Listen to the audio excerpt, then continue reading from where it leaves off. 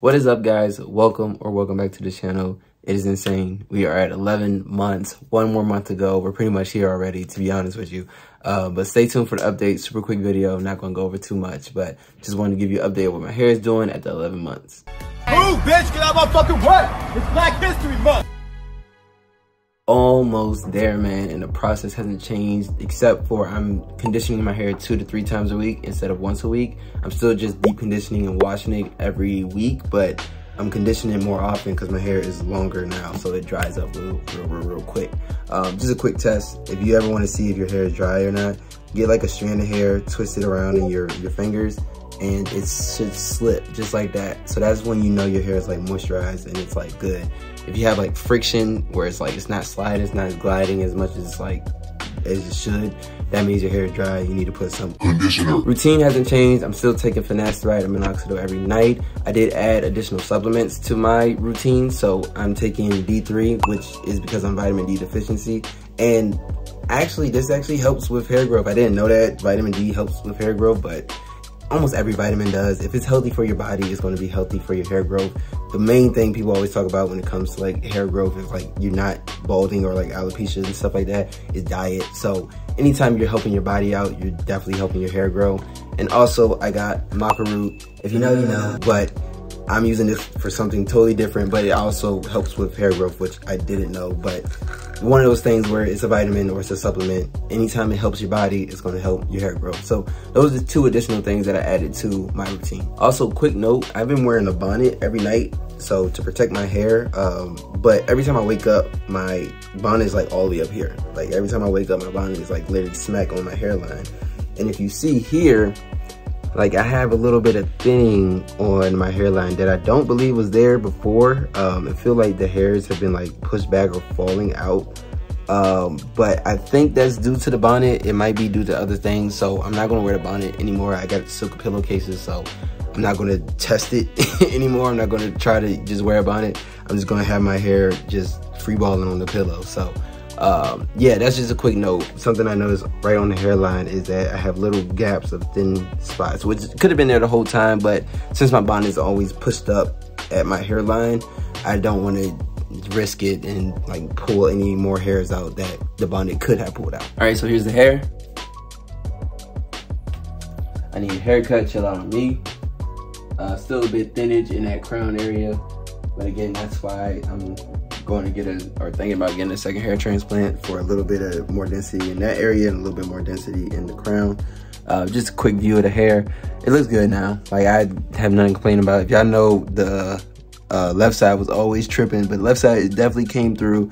Right side always been good. So again, I had that little line here on the hairline where it's little gaps in between, but it's really fine. Like it's not noticeable, so I don't really worry about it. I decided I'm not going to get braids till after my 1-year mark, just to show that progression from balding to hair transplant to where my hair is after the 12 months. From now until March, it's not going to be like a dramatic shift. I think hair grows like a ½ an inch every month or something like that. I'll show it on here. But once I get the braids in, that will determine if I'm going to get a second hair transplant. I already know I'm going to be able to rock the Afro. Definitely going to be able to rock like a short cut and maybe even waves.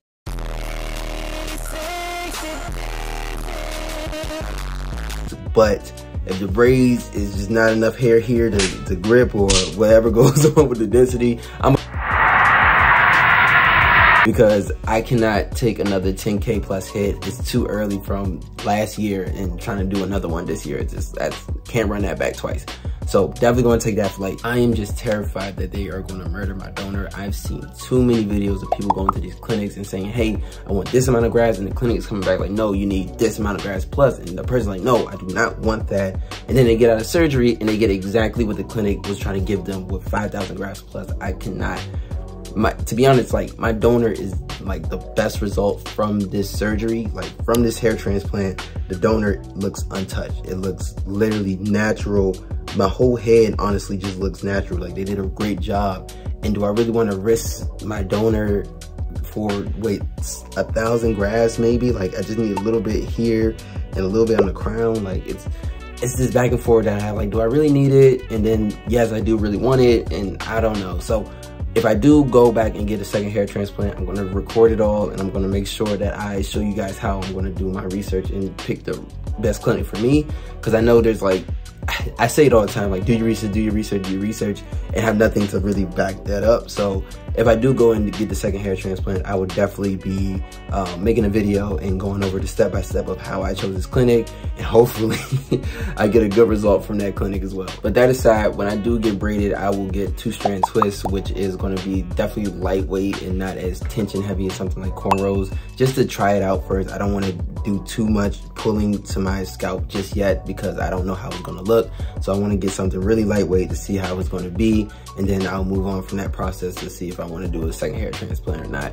Next month, I'm gonna be going to Bosley because they had set up a follow-up meeting for the 1 year. So hopefully they got pictures and things that I don't have. I know they did take some pictures there, but hopefully they got pictures of my grafts because I really wanna see that so I can show people that it really, really is important that you go to a certain clinic that knows how to do Black people hair, because our hair coils or curls underneath the skin, just like it curls out, it curls underneath. So you want to make sure you have a technician that knows how to do Black hair, because you can't just go in straight and extract the grafts. You're going to break the grafts, you're going to damage the grafts. So you want to have somebody that's like technically advanced in doing like that hook method or whatever it is to actually extract grafts for African American hair or coily hair, because it just depends. Like 3 to 4C is when your hair starts to have that curl underneath the scalp. But that is it for this video, y'all. Thank you so much for watching. I hope you're having a great 2024.